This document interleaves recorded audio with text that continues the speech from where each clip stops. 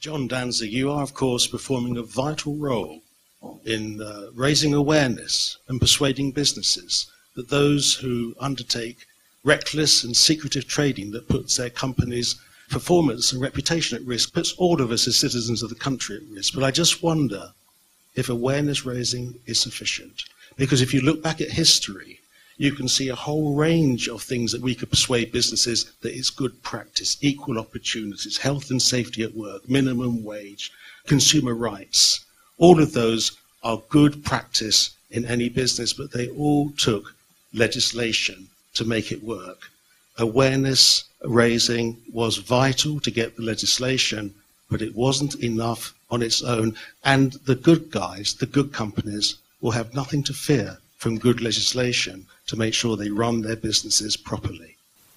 Richard, do you want to pick up on that?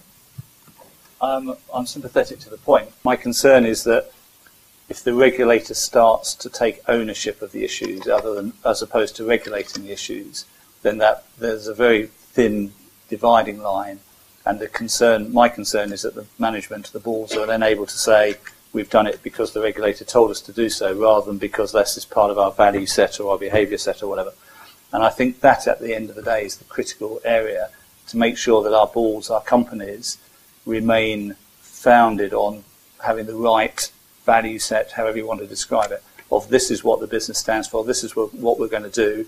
Yes, we're happy with legislation, yes, we're happy with regulation, but ultimately we're going to do what we think is right within those constraints.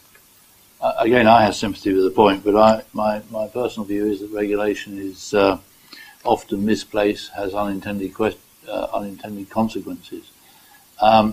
We may well end up with regulation because of where we're going at the moment, but I would much prefer to see real professionalism, and I mean, the boards absolutely being professional, and the auditors being professional, everybody being professional, as opposed to, and operating in the context of principles. I think that the examples that you quote in terms of regulation and legislation generally apply where there's a much wider interest to be covered than just for what's in the best interest of the company itself. There's the social interest or the systemic risk or whatever it may have been.